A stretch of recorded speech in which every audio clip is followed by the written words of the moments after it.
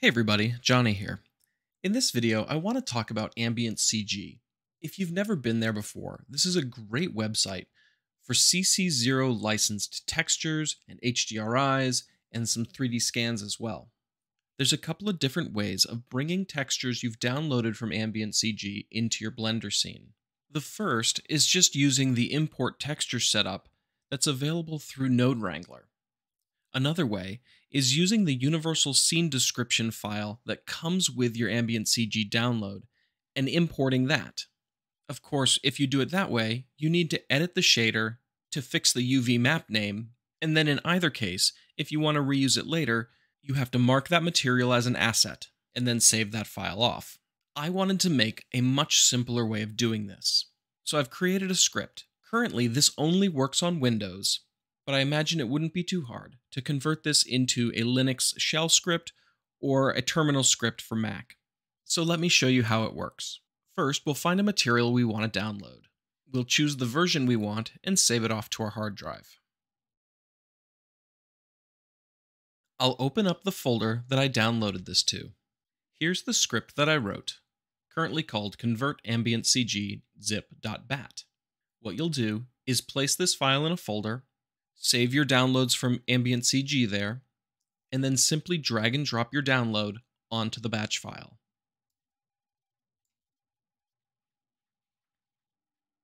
It'll take a few moments, but when it's done, it will have renamed your downloaded zip file to .usdz, and in addition, you'll now have a .blend file of the same name. Let's go ahead and open it up to see what's inside. If I open up an asset browser window and go to current file, you'll see that I have an asset in this file. If we apply this to an object in our scene, go into rendered mode, you'll see that it's been imported. One thing you will need to keep in mind is what parts of the USD this is actually importing. If we go over to shading, we can see that this imported the color channel, the roughness channel, and the normal channel for this texture. But it also fixes the UV map name problem that you'll see if you run the importer manually. Just as a point of comparison, let's import this using the Node Wrangler plugin to see what it does differently. If we go back to our folder and rename our file back to .zip, we can now unzip it, and we can get at the files inside of it. From here, with my principal shader selected, I can do a Control-Shift-T, go into that folder, and select the image files that I want to import. At first glance, there's not a whole lot different between these two imports. It did bring in the ambient occlusion texture, which I asked for. However, the Node Wrangler plugin doesn't know what to do with an ambient occlusion map, so you'll have to connect this yourself by using a mix node or some other way. The other thing that it did do was bring in the displacement map, connect it to a displacement node, and then connect that to my output. Of course, in order to use displacement maps well, you need to turn on the experimental feature set. Go to the material, under settings, change the displacement to displacement and bump, add a subdivision surface modifier, and turn on adaptive subdivision. And you now get actual displacement. The standard USDZ importer does not import displacement maps yet, even if defined within your USD file. Hopefully, this will change in the future. But for now, if you're happy with the color, roughness, and normal maps for your texture, this method is a very quick way of going from an AmbientCG download to a file that you can place straight into one of your asset libraries. So let me show you.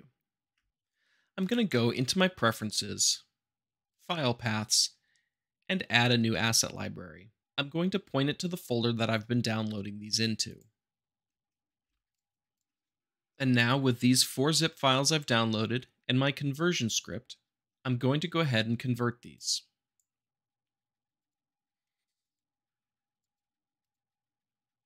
Now that I've done this, I'll open up Blender, go to my asset browser, and open up my new asset library. And we'll see that I've got my 4 assets ready to go. This script is still a work in progress, but I wanted to make it available to you. I've got it posted over on my Patreon page for free, so you don't have to be a subscriber in order to download it.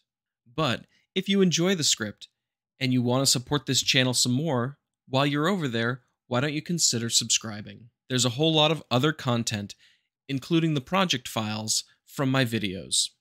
I do want to give a shout out to all of my current Patreon subscribers.